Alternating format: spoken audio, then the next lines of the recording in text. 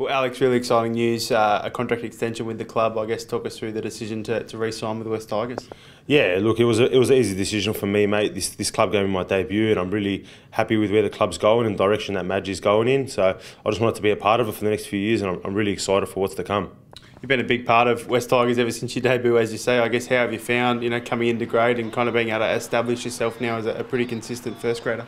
Yeah, look, I'm still a far way away from the player that I want to be in the NRL, but I'm really happy with my progress over the last 3 years in the NRL, and Tigers have been a big part of that in my development, and I'm really happy to stay on for another couple of years. Madge, coming in last year, I guess how did he help your game and help you as a person?